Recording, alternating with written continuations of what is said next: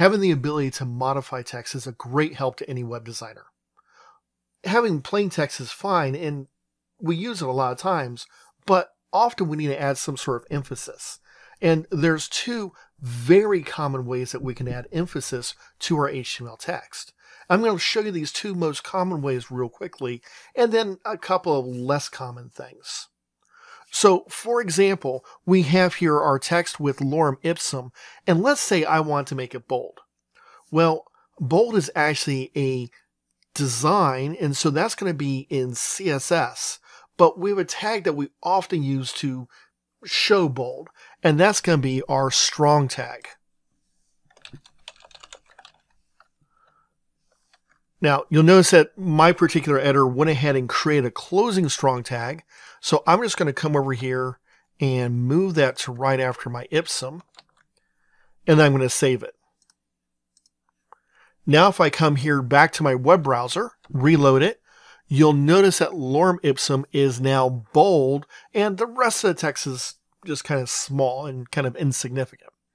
So that helps create some emphasis on it by making it bold, and strong is usually shown as bold. We can actually change that in CSS, but typically you don't. The other is to actually have an emphasis tag, and the emphasis tag once again is designed to apply emphasis, but in this case we typically show it as being italicized.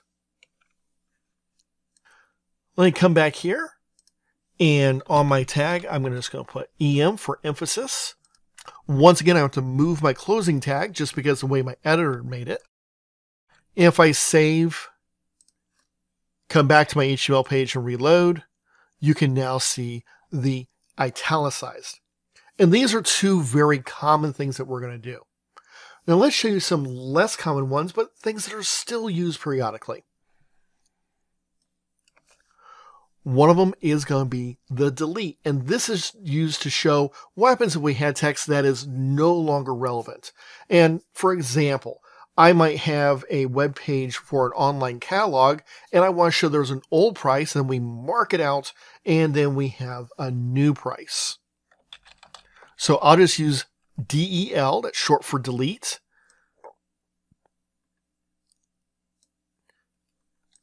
And I'll list it here. When I reload it, you'll notice it automatically puts a strike through it or a line through it. So this is meant to show something that is no longer relevant, but we need to show it was still there. It's crossed out. So we could do it, for example, if we had a to-do list and we want to cross things out that are no longer being shown. We can use it to show items that are not relevant anymore, like a price has been reduced. There's a wide variety of things that we can use this for. Now, often, a lot of times, if we move something to delete it, we'll also need to insert something. And there is an INS tag for insert.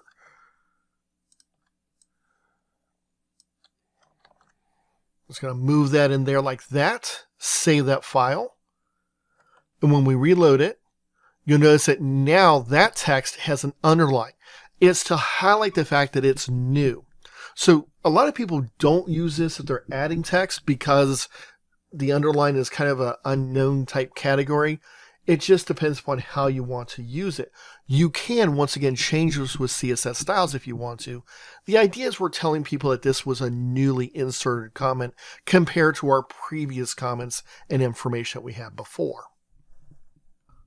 Another tag that we run into periodically is the abbreviation tag. And it's simply abbr. And this has a required attribute. The required attribute is title.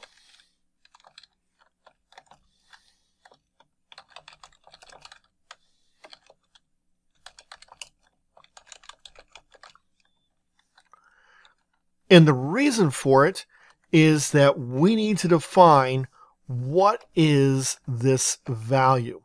So abbreviation is where we often run into an abbreviation, and people may have seen what it was before, but may not remember because it was a while up. And so as a good habit, anytime we have an abbreviation on a web page, we can use this abbr tag, and then in the title, put what does that abbreviation stand for. I'm going to save this. And when we go back to our web page, we reload it. And over here on the side, you'll notice we have EX. And if I put my mouse cursor over it, you'll notice that it automatically creates a little pop-up window saying sample required attribute, what we had inside the title. Now, this is going to always do this little pop-up window for us. We don't have to do any programming to do this. We don't have to know any JavaScript or anything like that. It's automatically built for us, and so it's a really nice feature, especially if you're not a programmer, that you can go and provide information that's not readily available to the average person. Another couple examples just to show you quickly is there is a SUP, and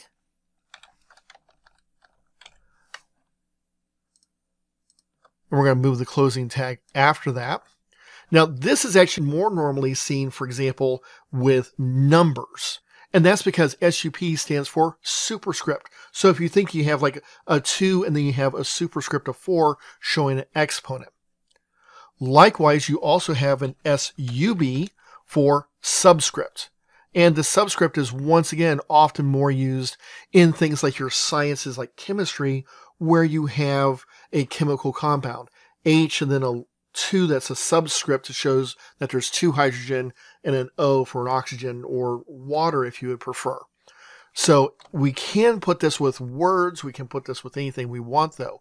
We have a lot of flexibility. If I reload my page here, you'll notice here this word is now superscript. It's showing up above, and then right after it we have a subscript word. So we have a lot of flexibility. And just because we typically use it for things like chemistry or math doesn't mean that we have to. But if we need it and we have that ability, and when we work with special situations like chemistry and math and other sciences, it's often very helpful to have that. So these are some pretty simple and common ways to modify text inside of our paragraph tag. All these tags that we've looked at today are inline tags, which you notice they only affect the words or content that they immediately surround.